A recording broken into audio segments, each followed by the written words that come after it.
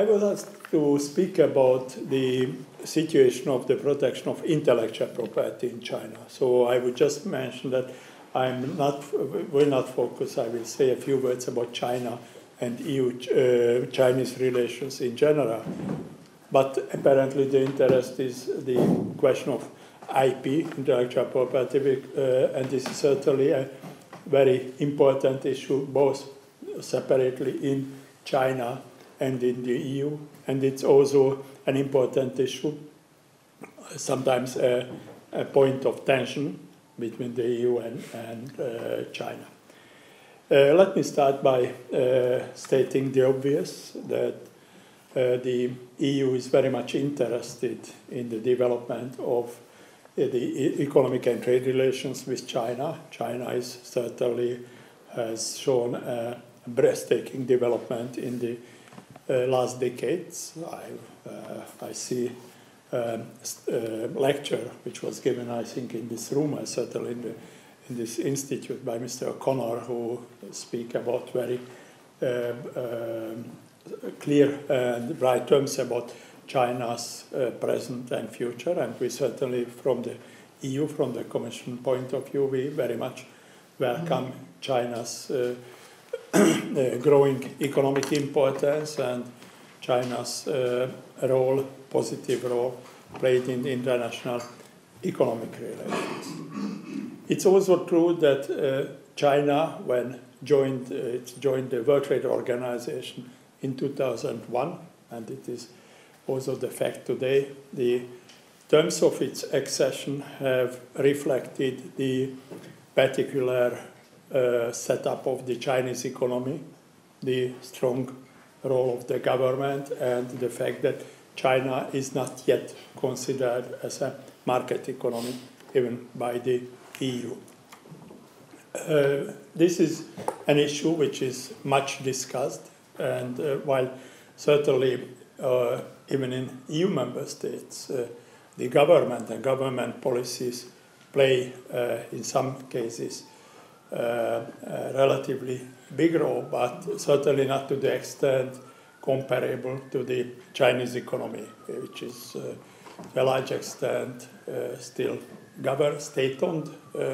Companies make up an important part when it comes to the economic policies, and it's also to a large extent influenced by the governments, and which is a particular case sometimes of tension also into day-to-day, in the day-to-day perhaps practice. The government has a higher role than at least we in the EU would necessarily welcome, as we more believe in market economy, certainly with and most of member states market economy with a strong social aspect, but still that markets and market forces should be the major deciding factors in the development of the economy and more specifically in business decisions. The issue of the area of intellectual property is one of those areas, but there are a few others, where this some different nature of market economies and the Chinese economy occasionally cause some tensions and some debates. Intellectual property is traditionally important, but I think that in the present situation, where we all of the, at least the fast developing countries of the world, move towards a knowledge-based economy, the intellectual input, intellectual content of products, and therefore the protection of this intellectual content is extremely important. It's rather easy to copy or use intellectual property developed elsewhere, and therefore there are decades old, in some cases centuries old traditions to protect the various types of intellectual property, be it patents, trademarks, copyrights, or and there are new areas, copyright, for instance, which used to be more used for the protection of cultural products, now play a very important role in the protection of software, which is the basis of the an economy based on computers. So IP in general plays an increasingly important role in the development of all countries. In the last decades, there was a gradual shift in the patterns of trade, of manufacturing, where first it was more the labor-intensive industries, which gradually moved out from developed countries to developing countries, and including to China. But in the recent period, also products with more intellectual content have started to be gradually shifted to be manufactured in various parts of the world. And again, China plays an outstanding role. China is now called the factory of the world, as Britain used to be in the 19th century. From the EU point of view, we do not question and we do not have any concerns about this trend, assuming, and this is important, assuming that this is again based on market forces and market interests. But this kind of trend also involves that the developed countries, and including the EU, will be more specialized in higher value-added products with a higher intellectual content, be it in technology like patents, or be it branded products protected by trademarks. And a healthy cooperation, economic coexistence, if you want, and good coexistence between the EU and China can be based on a situation where the EU's high products, and I speak about both goods and service products, containing high intellectual content, can be exported to the world, including to China, while their intellectual content remains protected. Now, China has certainly did important progress in the protection of intellectual property. There are a number of laws, patent law, new copyright laws, which have been enacted, also based on China's commitments when it acceded to the World Trade Organization. And we see that there is a gradual improvement, not just in the legislation, but what is perhaps more important in the enforcement and protection of intellectual property on the ground.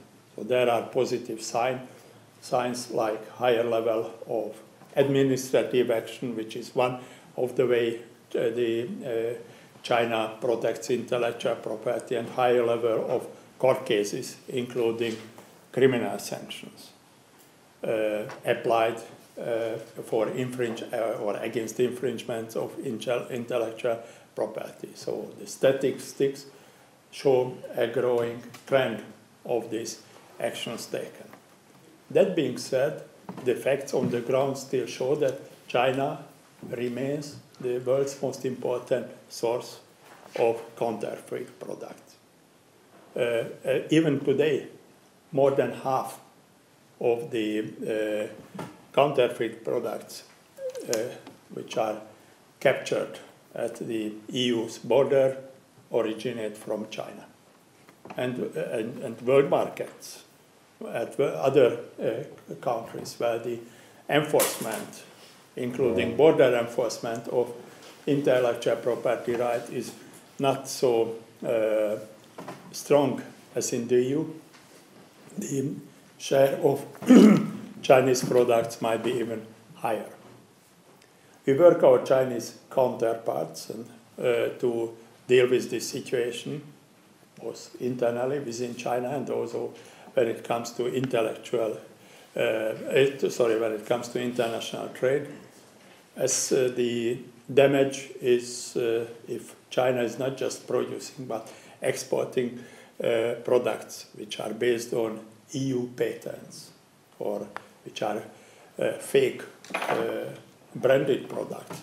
And the damage is multiplied if the European owners of these rights do not just lose the Chinese market, but they lose also the world market, and unless we enforce this protection, also they are challenged at the internal market within the EU. So the picture is mixed. So there are certainly, as I mentioned, strong efforts that have been taken. There are the various legislative action, but we would like to see higher level of effect on the ground. The large international companies are in a better position to protect their IP. They have the resources to even to have court cases in China.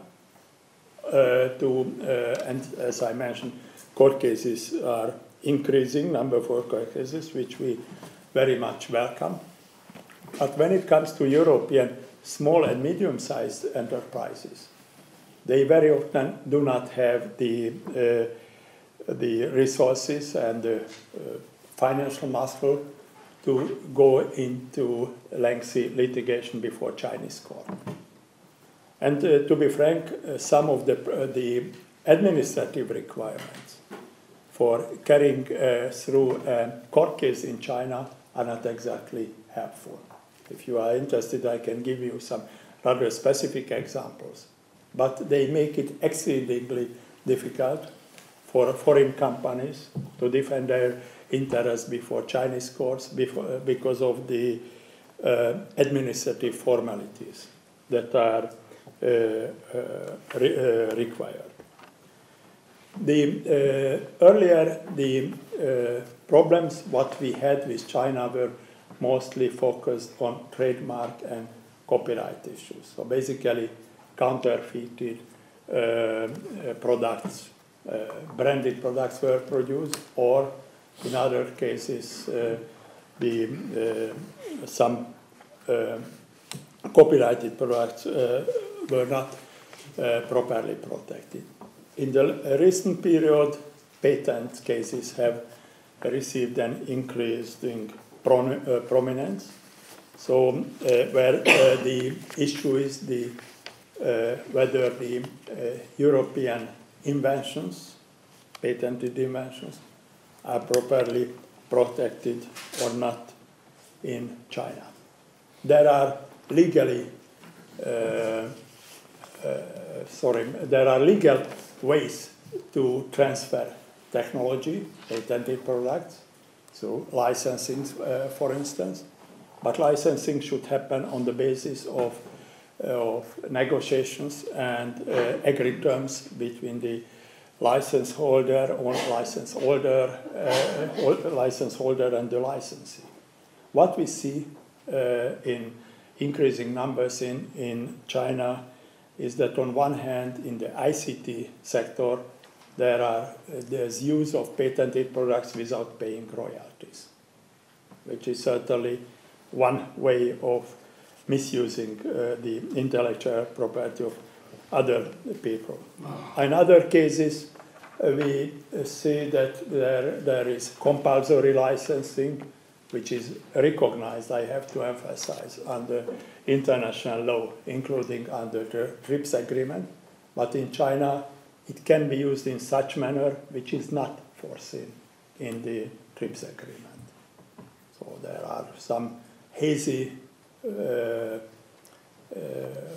concepts used in the Chinese law on compulsory licensing, which allows a government basically to force transfer of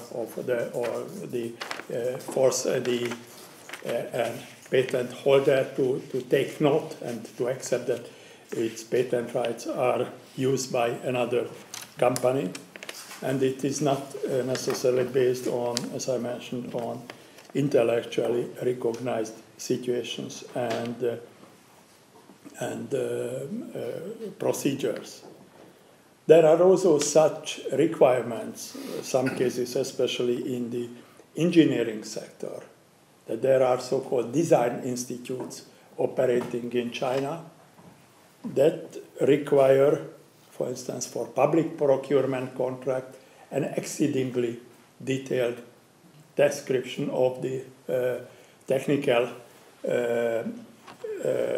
content of the product, including the novelty element, and we do not necessarily see the logic of these requirements, and we are somewhat concerned that this might be one of the channels through which protected European technological knowledge might be leaked.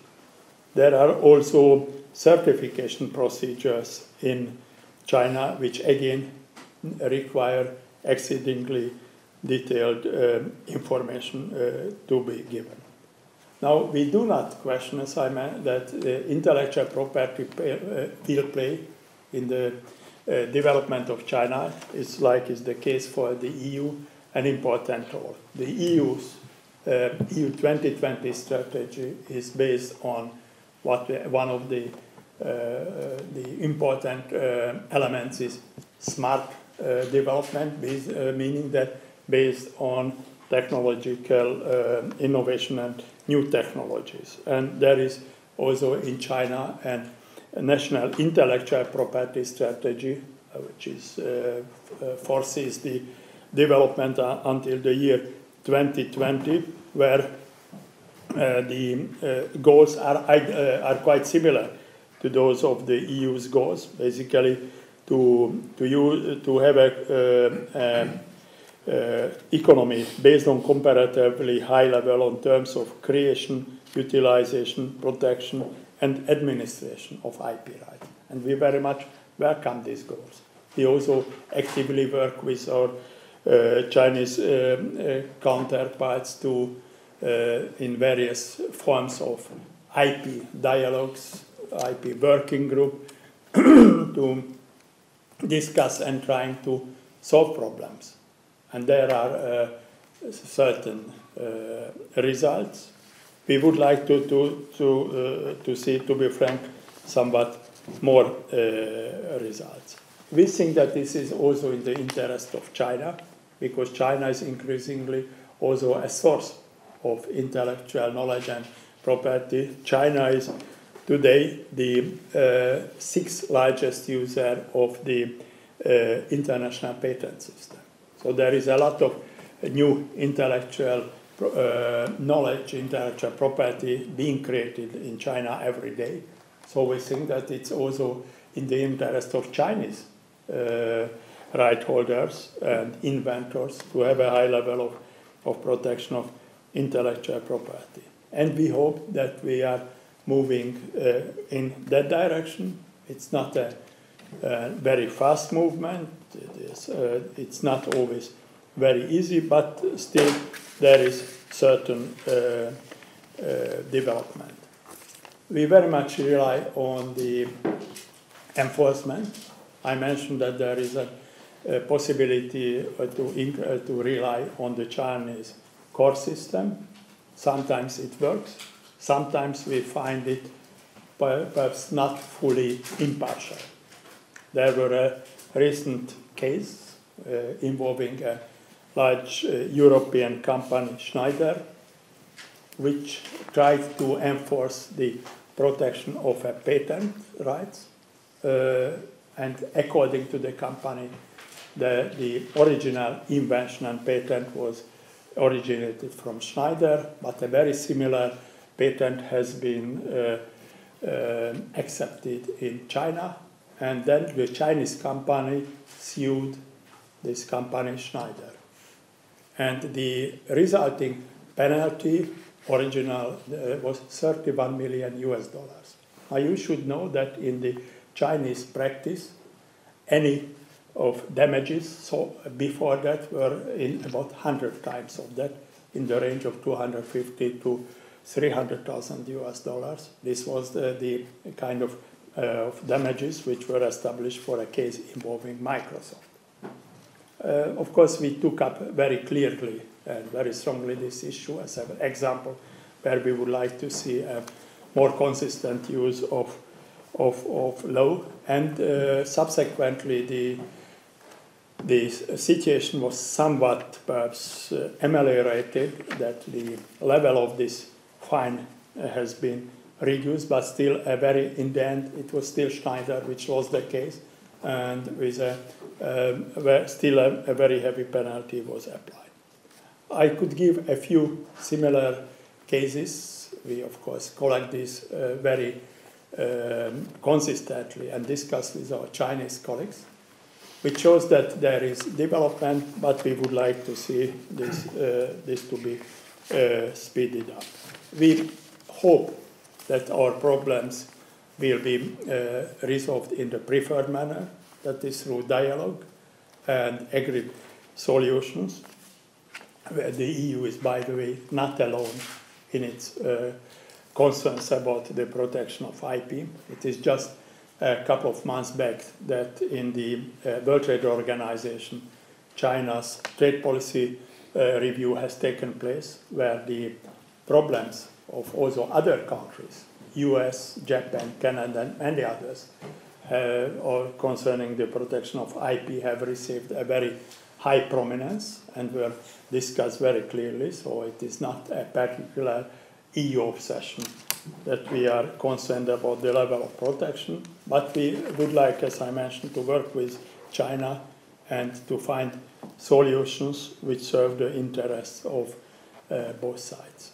So this is the present situation, and I think that as introduction that perhaps this might be sufficient. If you have any particular questions or comments, then would be pleased to answer them. Thanks.